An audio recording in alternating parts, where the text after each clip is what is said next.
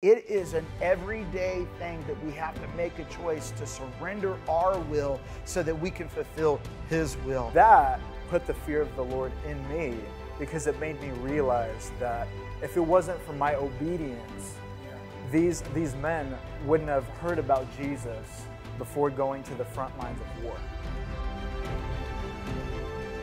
Anytime I have the honor to be able to connect with some people like this, I feel so privileged. Today, we're going to be talking about radical obedience, and this is going to be an amazing discussion time. And I want to first introduce some people here that's with me. This is Steve, and Steve is a friend, team member of ours. And Steve, you've been at every trip almost in the last year with us at Compassion Action with our large gospel truck, and it is great to have you on. And then we have Maddie here with us as well. And Maddie, it's so good to be able to have you here. And then Ransom, it's so good to have you here as well. And we've got both of you guys back. And today we're going to be talking about radical obedience. And I want to just read a passage found in Proverbs chapter 29, verse 25. And it says this: "The fear of man brings a snare, but whoever trusts in the Lord shall be safe." And, you know, I shared earlier in the teaching time about Samuel and how Samuel anointed Saul and how Saul had some stuff going on in his heart that prevented him from really obeying the Lord. And we were talking ahead of time about even Jesus. Remember how Jesus surrendered his own will to the Father when he was in the garden, and he surrendered his will to the Father. And I think that when we're talking about radical obedience and stepping out and sharing our faith, we have to have a surrendered will to God. And it's not just a one-time event. It is an everyday thing that we have to make a choice to surrender our will so that we can fulfill His will. And I want to just read this passage in 1 Samuel chapter 15. And then Ransom, I know you've got a story, a testimony about radical obedience that just took place recently. You just got back from Ukraine. And you were in the midst of everything there when the war was taking place. And I want you to share that testimony. But let's look at this verse in 1 Samuel chapter 15, verse 22. Samuel said this. And Samuel said, has the Lord as great delight in burnt offering and sacrifice as in obeying the voice of the Lord. Behold, to obey is better than sacrifice, and to heed than the fat of rams. For rebellion as the sin of witchcraft, and stubbornness is iniquity as idolatry. Because you have rejected the word of the Lord, He has rejected you from being king. Wow. Wow. That's heavy right there.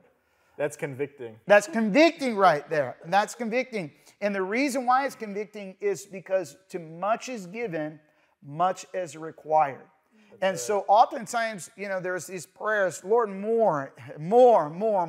But when He gives the more, there is a great responsibility. And oftentimes, you know, the fear of man, like Saul had here, he had the fear of man syndrome, which prevented him from obeying the voice of God. And we're going to talk about radical obedience in the importance of obeying God. And if we're going to continue to live a life of obedience, we have to have the fear of man eradicated in our heart and our life, because we have to, and what eradicates that is really the fear of God. And the fear of God is not like a punishment. It's actually more of like, I love you so much, God, that I'll do anything that you tell me to do because I love you. And I don't want to break this connection of love that we have. I don't want to do something that would break this connection. Ransom, you've got a powerful story about radical obedience. I'd love for you to share it. Yeah, well, as I was sharing with you before, you know, I just came back from Ukraine where God had me over there for longer than I wanted to be there. But I remembered it all started here in Vancouver with hearing the voice of the Lord and feeling the heartbreak for what was happening in this nation. God gave me His heart for this nation.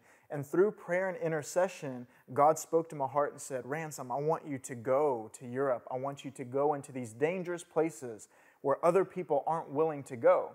And at first, I didn't want to do it because I was in my will. And it was actually through time with the Lord and surrendering my will that God actually gave me His faith. Yeah. Put His faith inside of me to say, this can be done. I initially planned to go there and be there for 2 weeks. I thought it was going to be a short-term trip. God opened up so many doors for us. I ended up staying there for 3 whole months in this nation where He opened up many doors for us to preach the gospel in places all over Ukraine, all over the country, from military bases to even in the offices of high-up politicians in different places, going into hospitals and to different places that I couldn't have gotten myself into. But because of that surrender, God blessed it, and He opened up so many doors for us to preach the gospel. I'm gonna just stop you right there. Because of that surrender, God opened up all those doors. Yes. We're talking about radical obedience. And so a lot of times people in their own will are trying to open up doors, trying to see God move through their life, trying so hard, but they're not surrendering to the voice of God, and they're not obeying God's voice. Right. But it's the obedience that opens up doors. I want you to keep going and talking about that. Yeah, he spoke to me before I ever even crossed the border, and He said, if you surrender your will to me, I will take you to places that you couldn't have dreamt of stepping into.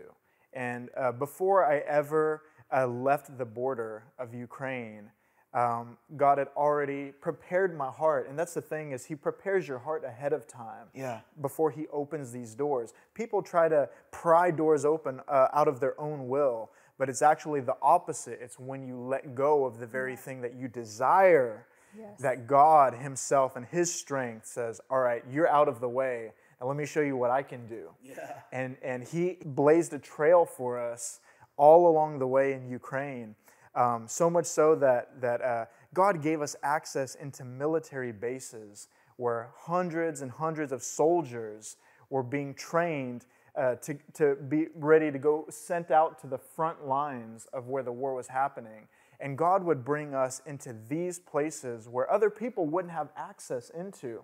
I remembered one night, we were on our way to this military base that God Himself had given us access to, where there were 400 soldiers at one military base. Wow. And we actually didn't have a translator with us. We had a whole team of English speakers that didn't know Russian or Ukrainian. And we went in there and we prayed and we asked the Lord, we said, Lord, would you provide a translator for us when we make it to this military base? And in faith, we went without having a plan or anything. And that's the part of the surrender is, without even knowing how this is going to happen, you trust the word of the Lord and you go, and He fills in all the gaps as you take that step of faith. So we went to this military base, and we asked these soldiers, we said, hey, is there anyone here that speaks English? We need someone to translate. And this one young 20-something-year-old young man comes up to us, and I remember his name was Sergio. And he said, yes, I speak English. I can help you. I can translate for you, no problem. We're like, oh, thank you, man. This has really blessed us. And he got to talking with us, and he said, this is crazy that you are here, because earlier today at the base, I prayed and I said, God, use me however you want to use me here in this place.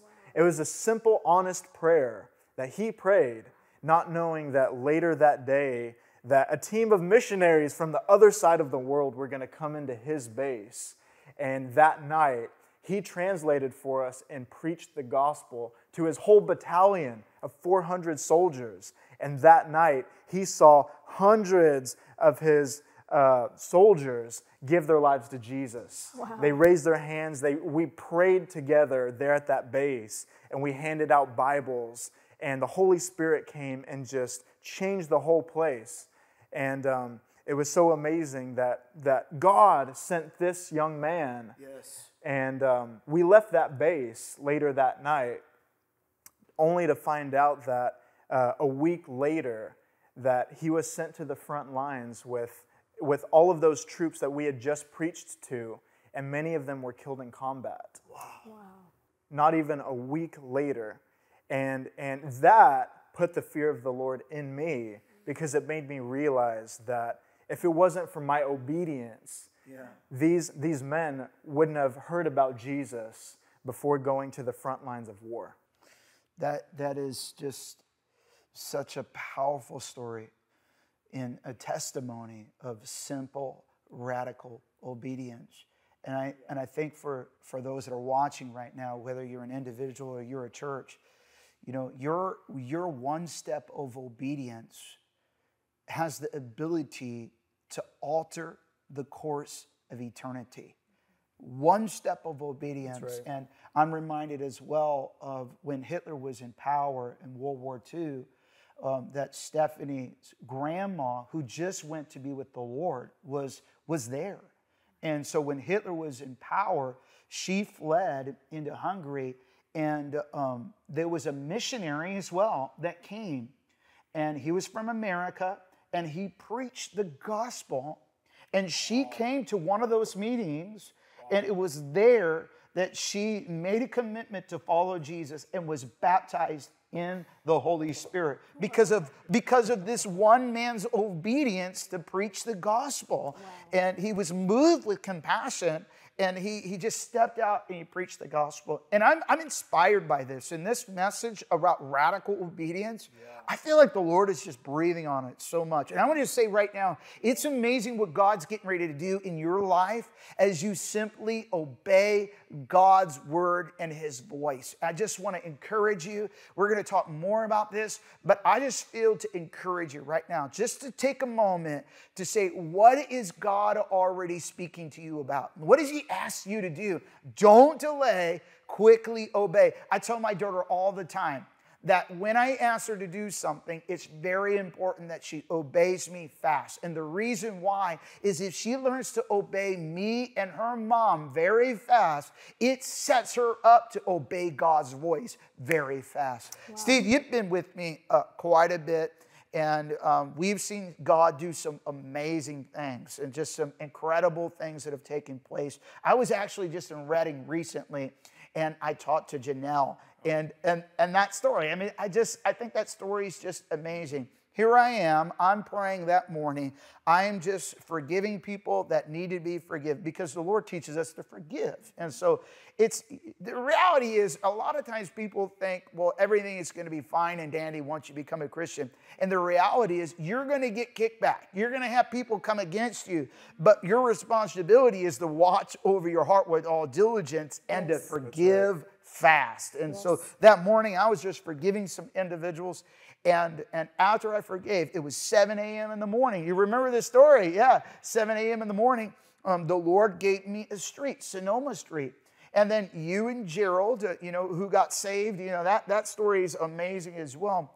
You and Gerald were in the grocery store with me, and I just said, suddenly, out of the blue, oh my gosh, I remember, we got to go to Sonoma Street. I totally forgot about it because hours went by, we had meetings. And Steve, from your perspective, what did you see God do in that moment?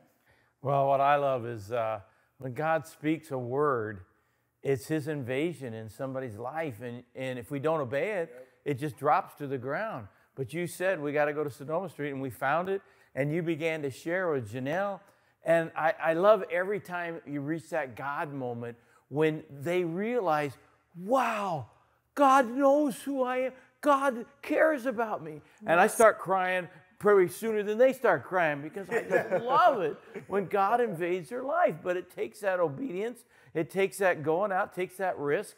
And I just remember, I mean, it's kind of all blurry. I just remember she just was falling apart, realizing, because she said herself, At 7:30, the same time, it was 7:30, you received the word. She was crying around out. 7:30. Yeah, it was outside. And she was crying out, God, I need your help today. Wow. And so God put the two together. And I'm just a mess, because I realized, wow, this is God right here in this scene. But you get them, and we've got about a dozen of those. That's why I like hanging around you, because I love to cry.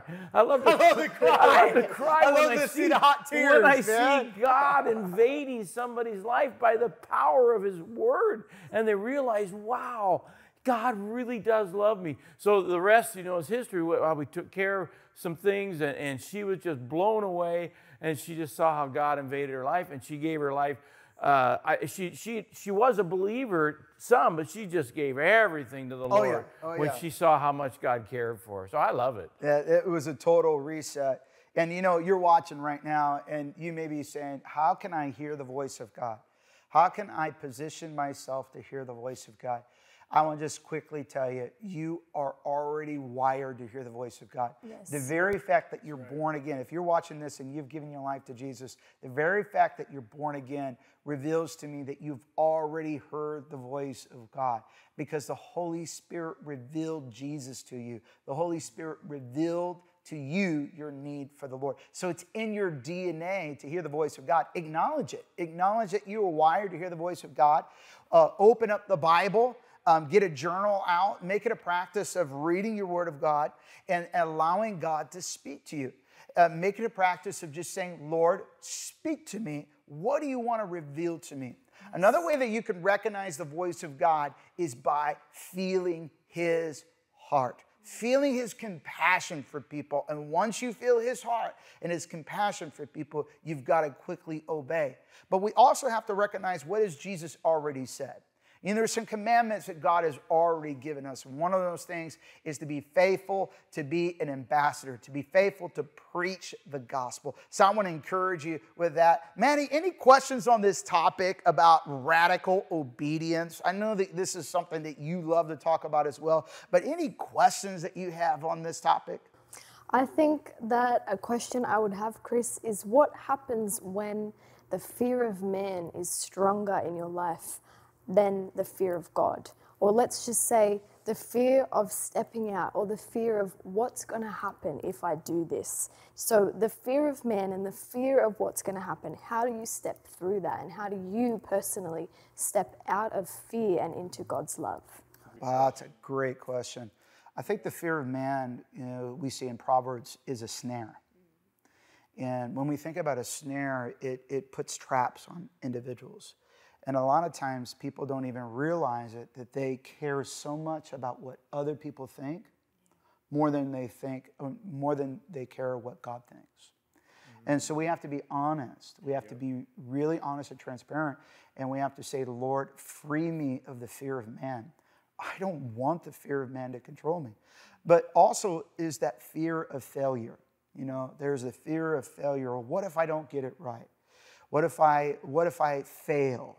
What if I miss out? What if I do this and nothing happens? And so there's a lot of fear that motivates people. And instead of allowing God's love and compassion to motivate people, they settle for a less than version of what they were created to be when they're under the influence of the fear of man. And there's a lot of people that are living under that influence.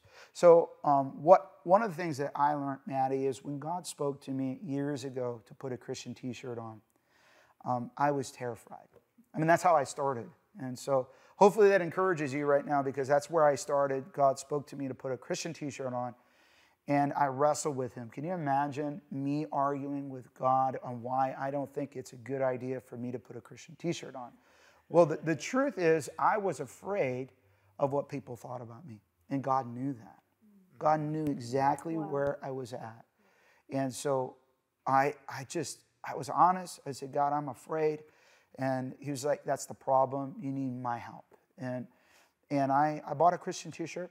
I put it on. I went into Walmart.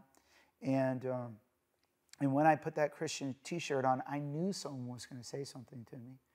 And sure enough, 5 minutes being in Walmart, I saw someone that I went to school with.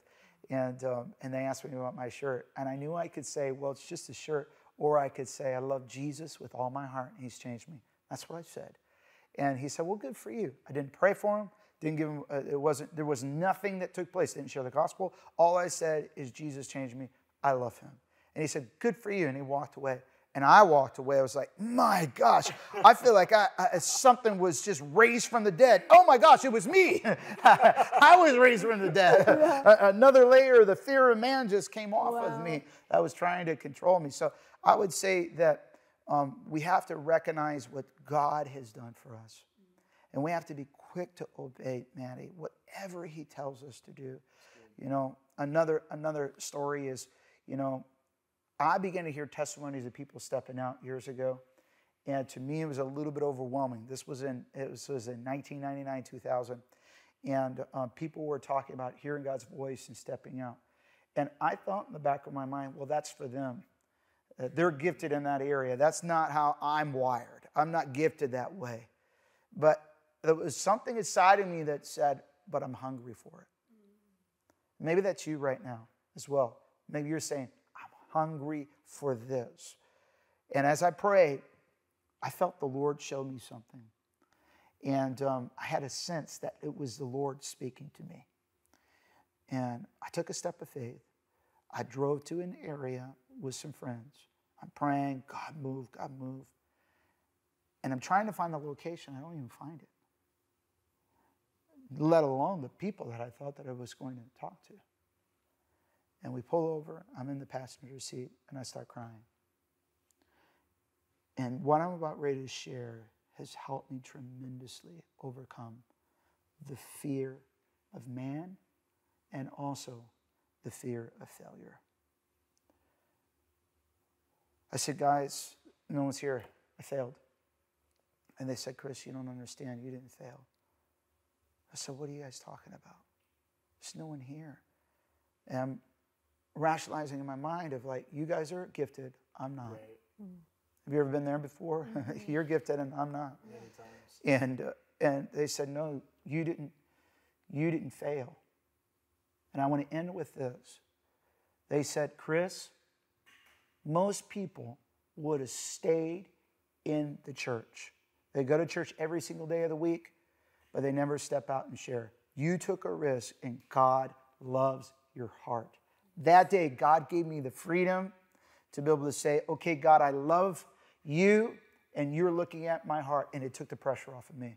And I pray right now, in the mighty name of Jesus Christ, that as you watch this, as you went through this simple teaching about radical obedience, that your heart would be lit up on fire. No matter how small or how big it may be, obey God and watch what he'll do in your life. I pray blessing over you in the mighty name of Jesus Christ.